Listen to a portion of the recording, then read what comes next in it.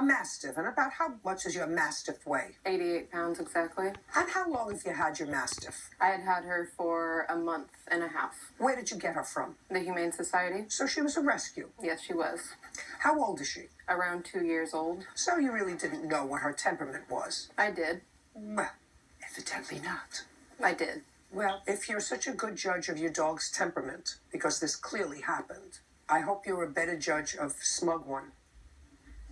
So I want you to tell me what happened as you were walking your dog. We walked just around the corner, and as soon as we rounded the corner, we could see about 4 houses up that their dog was standing on the sidewalk there, and we could tell there was no one around. On the sidewalk? On the sidewalk, on the right-hand side of the Berwick there. And we could see there was no one around, and the dog... Describe the dog. Color. Large, brownish, black.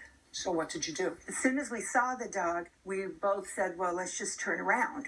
And so we attempted to turn around, but as soon as the dog saw Murphy, our dog, he just started charging just the distance between he and us and just attacked Murphy. And Murphy went right down on the street. And my husband was holding Murphy's leash. So when it happened, then my husband went down with Murphy, and there were no neighbors or anything out at the time, so I just started screaming for someone to come out, help, whose dog is this, to find out who it was. And then people started coming out, and someone said, I think it belongs in that house down on the corner, so that's when I went down to their house, and I was knocking on the door. The dog fight was still occurring in the street there. And I ran down there and knocked on the door, and a small lady came to the door, but she didn't understand English. Who was that? His grandmother. His grandmother? But I could tell by her actions. She goes, no, I don't. So she closed the door, and then another person came out. I believe she identified herself as, she said, it's my cousin's dog. I believe she said cousins. I was very upset. Who else? Who was that? Helena. Who is that? His aunt. Where were you?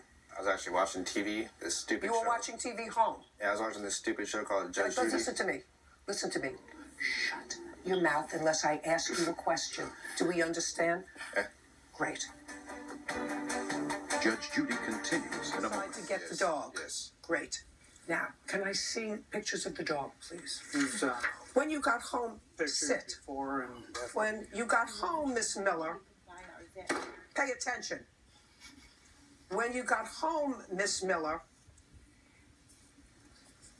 did his cousin tell you what happened with the dog? She didn't see what happened. I didn't ask you whether she saw it happen. I said when you got home, did his cousin tell you what happened with the dog? No, she didn't see what happened. I didn't ask you whether she saw it. I said, did she tell you anything that happened with your dog?